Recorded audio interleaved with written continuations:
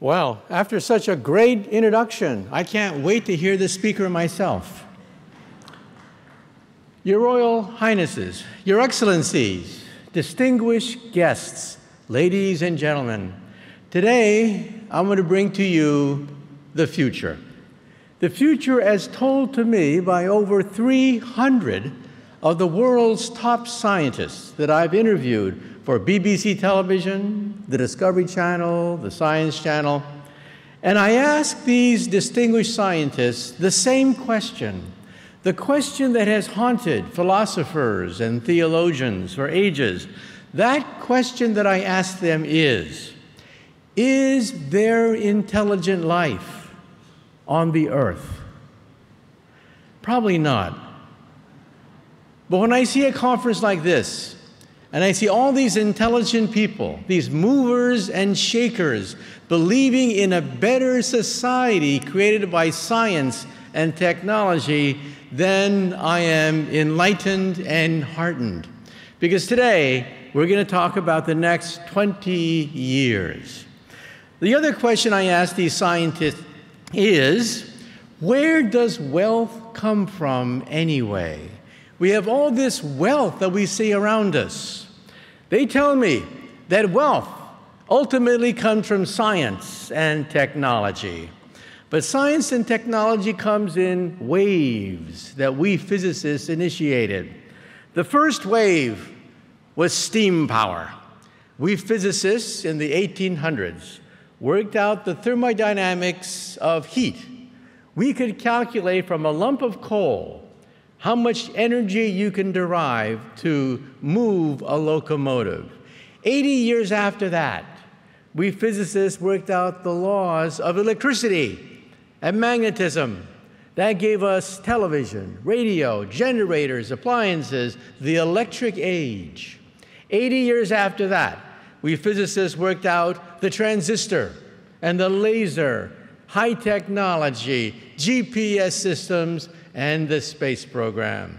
So the question for today is, what is the fourth wave of wealth generation? If the first wave was steam power, the second wave was electricity, and the third wave was computers, the fourth wave, we believe, will be science at the molecular level. Artificial intelligence, nanotechnology, and biotechnology, they will be the drivers of wealth generation into the future. Computers, for example, will become so cheap that they will cost maybe a penny apiece. Computer power will be everywhere and nowhere. In fact, the word computer will disappear from the English language. We will no longer say the word computer. In the operating room, doctors already have access to the internet. In the future, they will have access to artificial intelligence. In the middle of an operation, they will ask a computer for the latest information about surgery, about neurology, the heart, the latest information as they are performing the operation. Astronauts will use artificial intelligence as they make repairs on the space station. They will consult with an artificially intelligent computer system as they make the repairs. You know, I live in New York City, and when I walk through the streets of Manhattan, I see all these buildings. I don't know who owns them. I don't know what their property tax is, the laws regulating them. I don't know anything about these buildings. In the future, an artificially intelligent agent will tell me who owns these buildings, how much they cost, and make projections of the future as to whether or not they will appreciate, whether or not they will fall in price, algorithms that predict economic activity. The future will be such that whenever we need something, we will simply ask, and it will talk back to you. So we're talking about a world where information is everywhere and nowhere. Now today, children use virtual reality. That's for children. They put on goggles, they see a cartoon, and they create imaginary worlds. For adults, We have augmented reality. Scientists will be able to walk right inside a DNA molecule. Scientists will be able to walk on the moon, walk on Mars. Designers will design cars simply by waving their hands.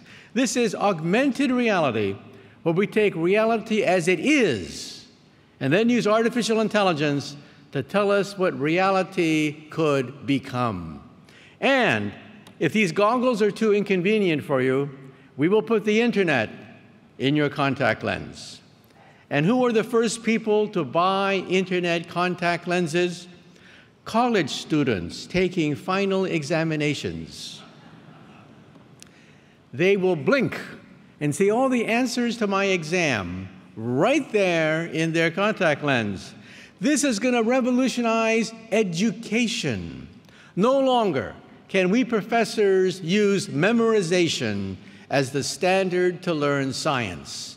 In the future, you will see the periodic chart, the amino acids, boom, right there in your contact lens. Infinite information by blinking. And this means that professors will have to emphasize concepts, principles, rather than memorizing things that you're going to forget the next day anyway. So we're talking about a new world where if you can imagine it, you can create it. 3D printers are now so good that you can actually print merchandise. These shoes shown here were printed in a shoe store as you waited for them. Custom-made shoes printed for you as you wait for them in a shoe store. And jewelry, we can now begin to print with metals, which means that in the future you'll be able to design your own jewelry. This means that at New Year's, at birthday parties, if you want a present, a toy, you'll simply download the blueprint for the toy and print it out inside your living room. In fact, toys will become intelligent. And this is creating a problem for the English language. We're going to have a contradiction in terms called smart Barbie dolls. Another contradiction in terms is Microsoft Works. That is also a contradiction in terms.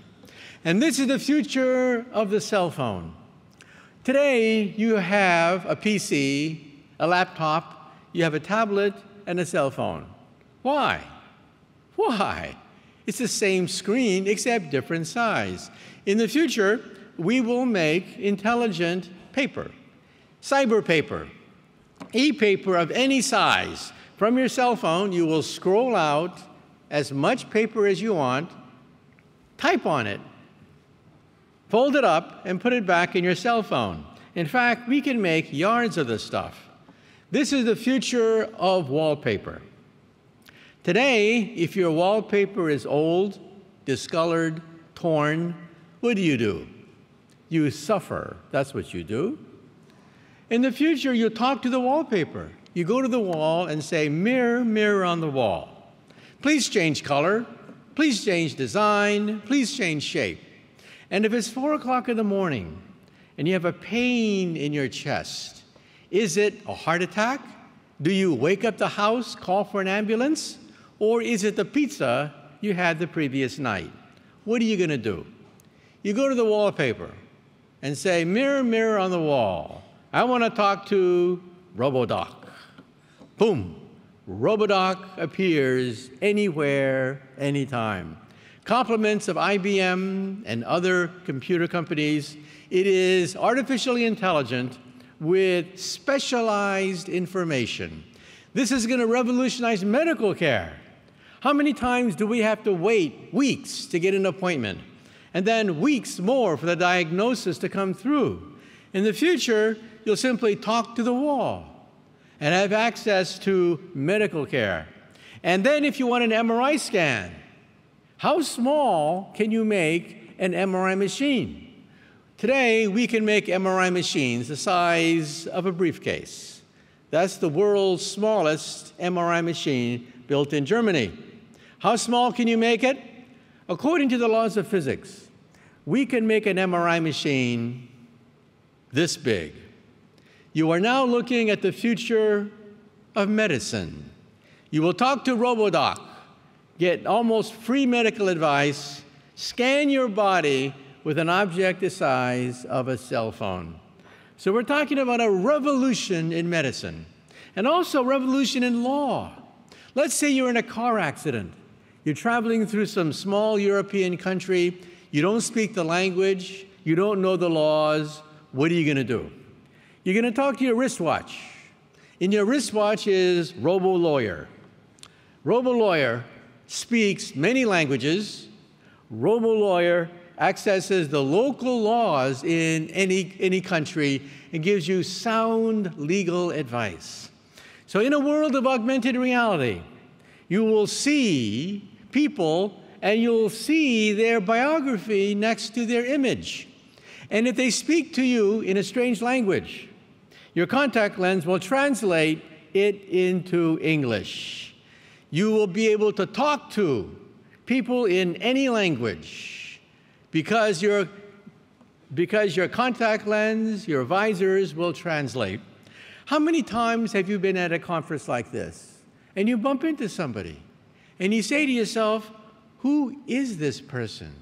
I know this person. I think it's Jim, John, Jake. I know this person. In the future, your glasses will say, it's Jim, stupid.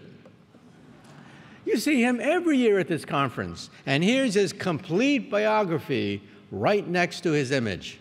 And tonight, you're at a cocktail party, and there's some very important people at that cocktail party, but you don't know who they are. In the future, you will know exactly who to suck up to at any cocktail party. And transportation will also be digitized. We're talking about the digitization of life. These are cars of the future which have no steering wheel, because you simply talk to them and they talk back to you. In fact, I think that one day cars will become robots. The robotics industry will be bigger than the car industry because the car will become a robot. You'll talk to it. You'll argue with it. You'll go over the best itinerary with your car. And when you want it to park it, you simply tell the car, park yourself. And so you don't have to worry about parking the car anymore because cars park themselves.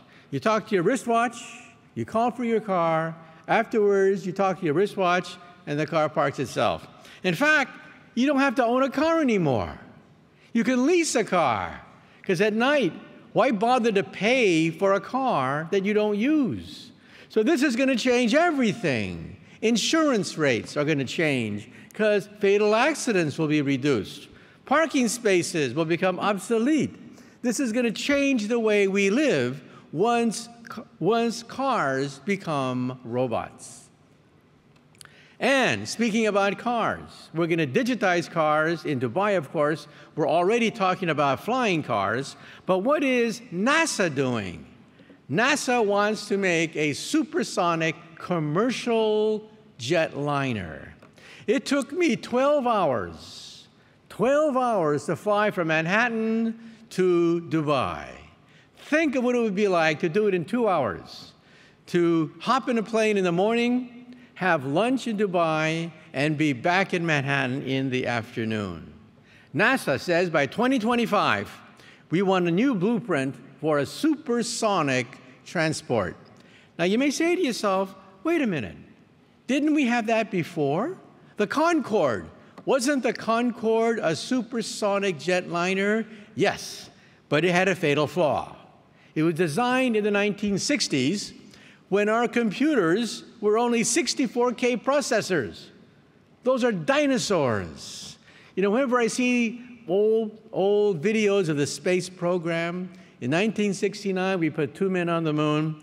You realize that today, your cell phone has more computer power than all of NASA in 1969 when they put 2 men on the moon.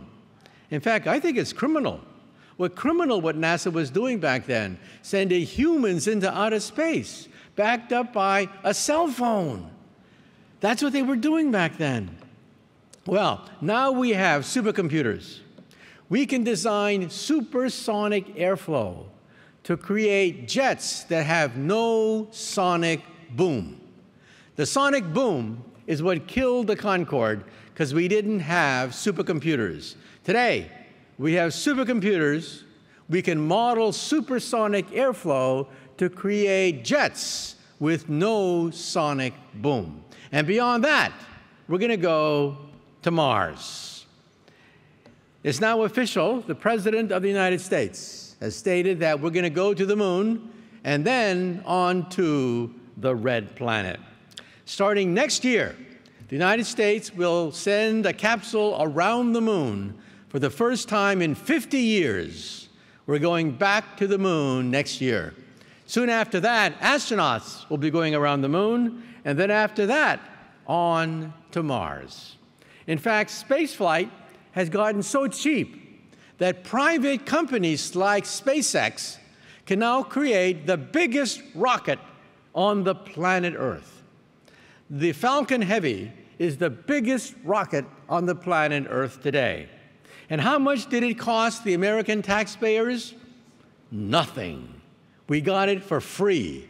That is how cheap space travel has become, and that's also how expansive the private sector has been in terms of creating and picking up the ball for space travel. So it's on to Mars.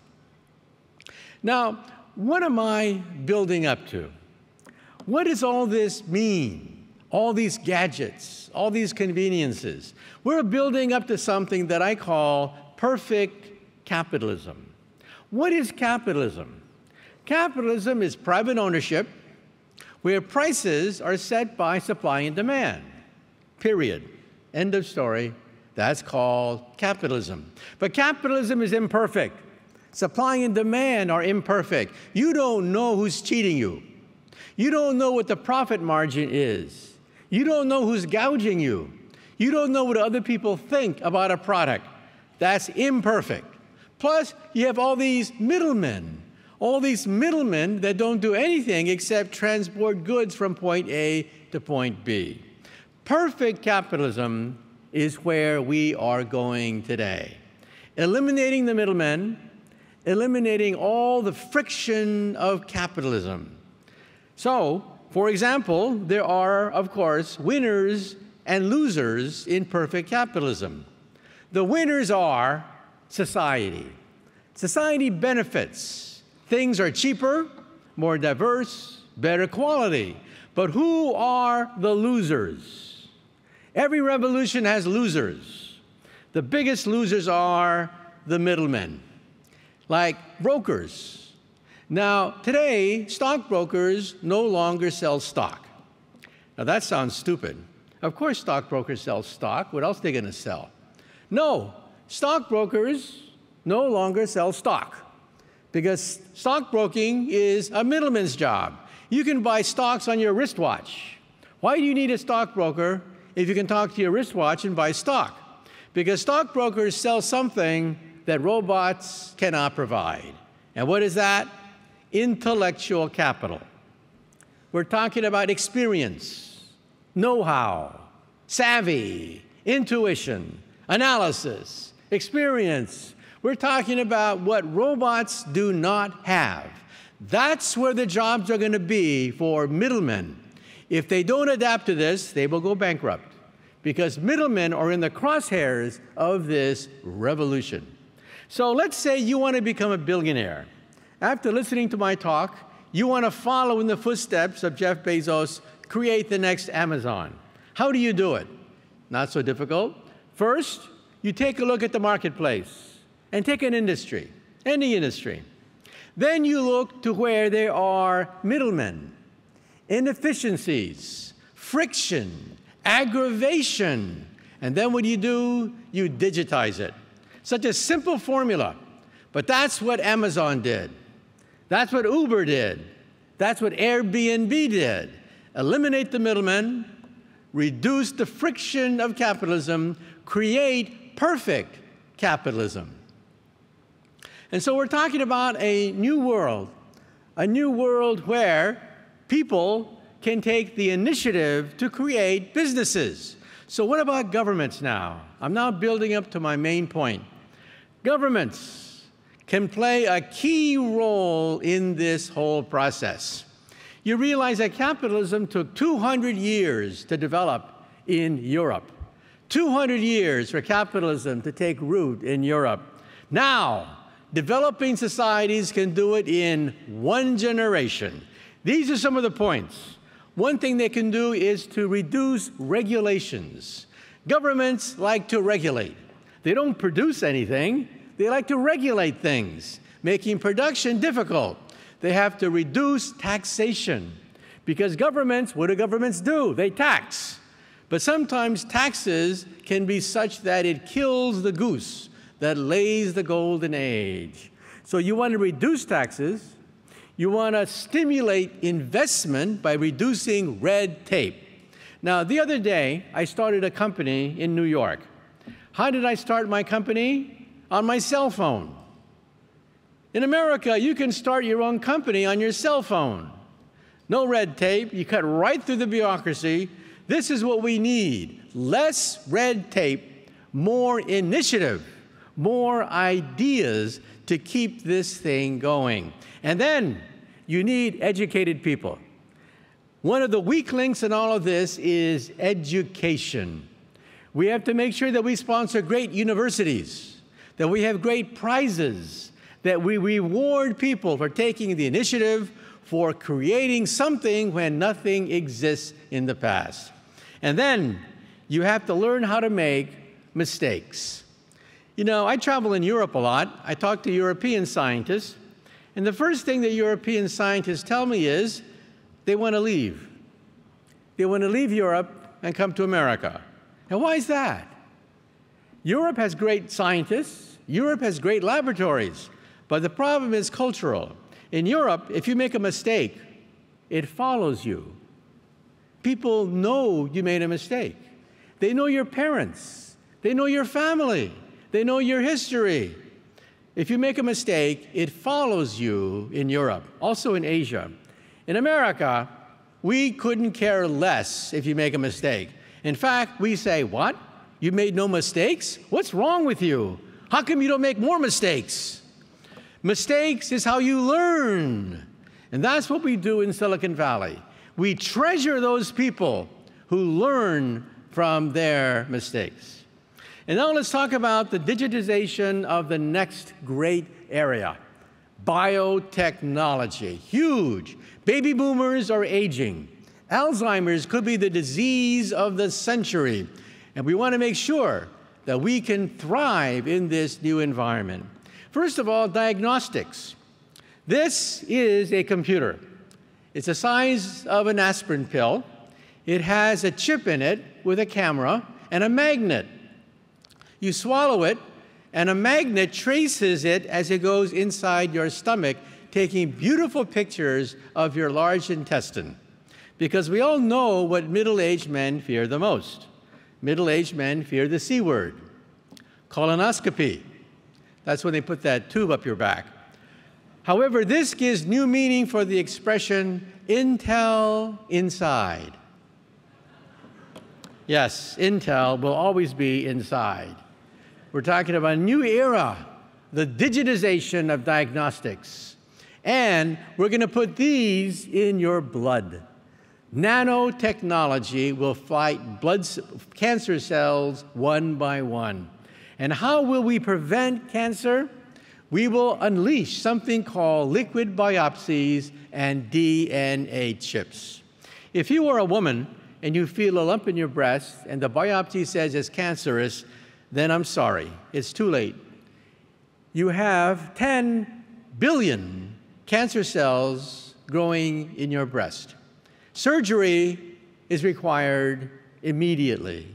You are on the operating table. No ifs, ands, or buts. That's today. Tomorrow, you will go to the bathroom, and your toilet will pick up proteins, genes, enzymes from your bodily fluids, enzymes, genes, and tell you that you have 100 cancer cells growing in your body.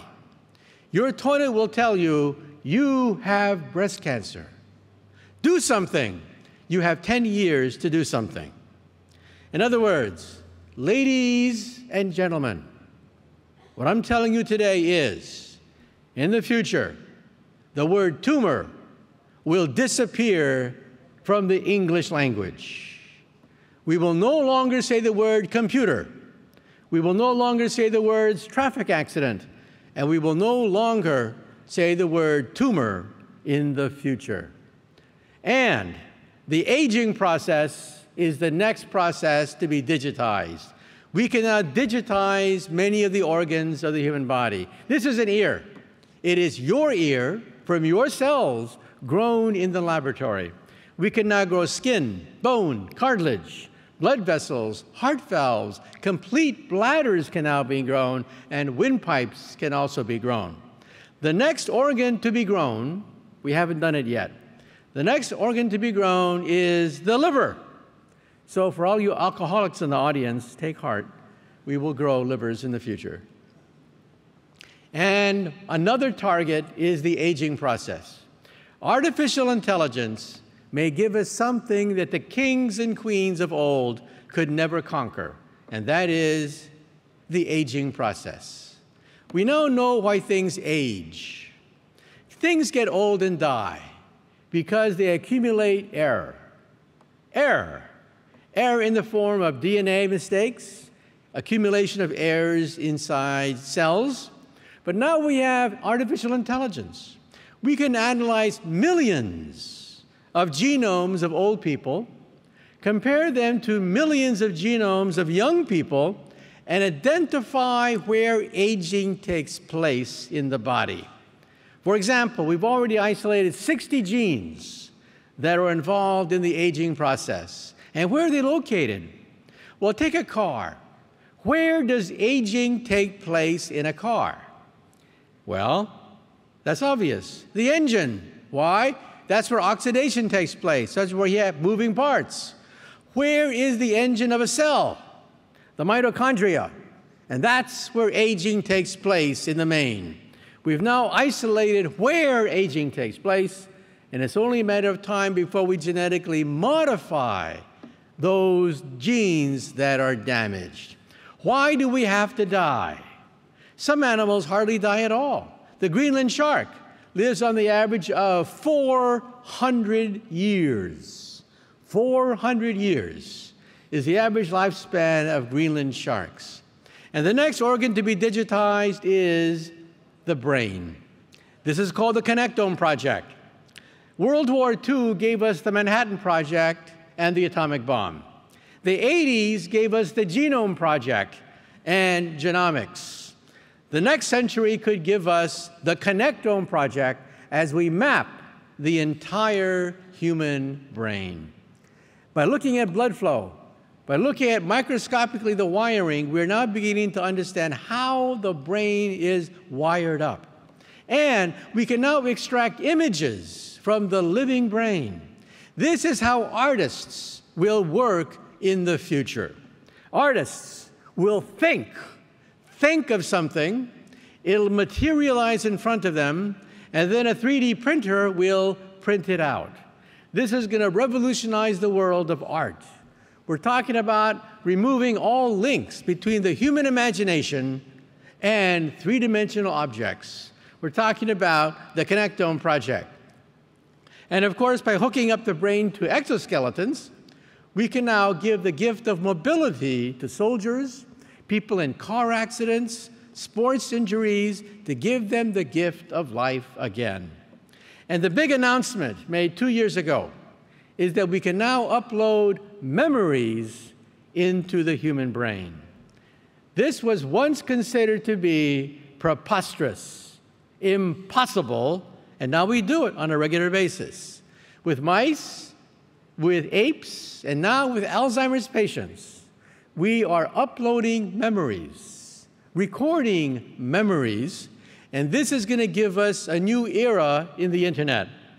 The internet of the future is going to be BrainNet. We will send not digital, we will send emotions, feelings. We will send memories on the internet. This is going to revolutionize entertainment. Who wants to see a silent movie anymore when you can see the talkies? Well, who wants to see a movie when you can feel what the actors and actresses are feeling? And teenagers will go crazy. Teenagers put happy faces at the end of every sentence. In the future, you'll simply put the entire emotion at the end of every sentence. Your first date, your first kiss, your first senior prom, your first dance, all those memories on the internet as we upload memories. And not only can we upload memories, we can also photograph them as well. At Berkeley, where I got my PhD so many years ago, we can now begin the process of photographing a dream. This was once considered preposterous, but now we do it. Here's how we do it. On the left is a brain scan of the brain with 30,000 dots digitized. We put these 30,000 pixels in a computer. The computer recognizes images and prints them out. Here you see the actor, Steve Martin, at the top. Below that, you see a picture of Steve Martin created by the living brain through 30,000 pixels of blood flow recorded by an MRI scan. So we can now extract images from the living brain.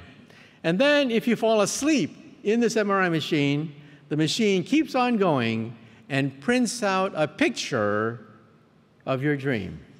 One day you'll wake up in the morning, you'll push a button and watch the dream that you had the previous night. So we're talking about the digitization of the mind. We're talking about BrainNet.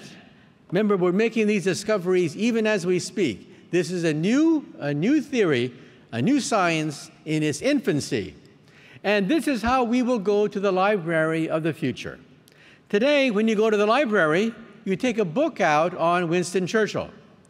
In the future, we will digitize him.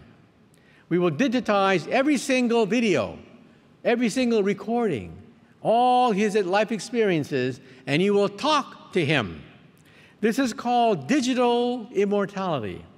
We're going to digitize everything known about historical figures. For example, I wouldn't mind talking to Einstein. I would be thrilled to have a conversation with the great genius. In the future, you'll be able to talk to your ancestors, or for the most part, maybe your descendants. Your descendants, hundreds of years into the future, may want to talk to you because you have been digitized. And so, we're talking about artificial intelligence being bigger than the automobile industry. Now, some people are afraid of this. They think that one day the robots may take over. Well, that's always a possibility. But for the next period of time, for decades to come, artificial intelligence is going to create jobs, industries, new opportunities, new fields opening up. But let's not be naive. At some point, maybe at the end of the century, robots could become dangerous. The tipping point is self-awareness. Fortunately, robots do not know they are robots. In fact, robots don't know anything about awareness. So we have nothing to worry about. But in the future, perhaps we should put a chip in their brain to shut them off if they have murderous thoughts once they become self-aware. Right now, our most advanced robots have the intelligence of a cockroach, a retarded cockroach, a lobotomized retarded cockroach. Our most advanced robots cannot pick up garbage. They cannot sweep the floor. They cannot do any of the things that we would ask them to do. The US Pentagon sponsored the DARPA challenge to create a Fukushima robot that could clean up the mess at Fukushima, and almost every single robot failed. So we have many, many decades to go before robots become a partial threat. Now I'd like to simply sum up and say a few remarks. One, we are headed toward perfect capitalism. You're going to have infinite knowledge of what you buy, who you talk to, your surroundings, infinite knowledge simply by asking for it. We're going to digitize all of society.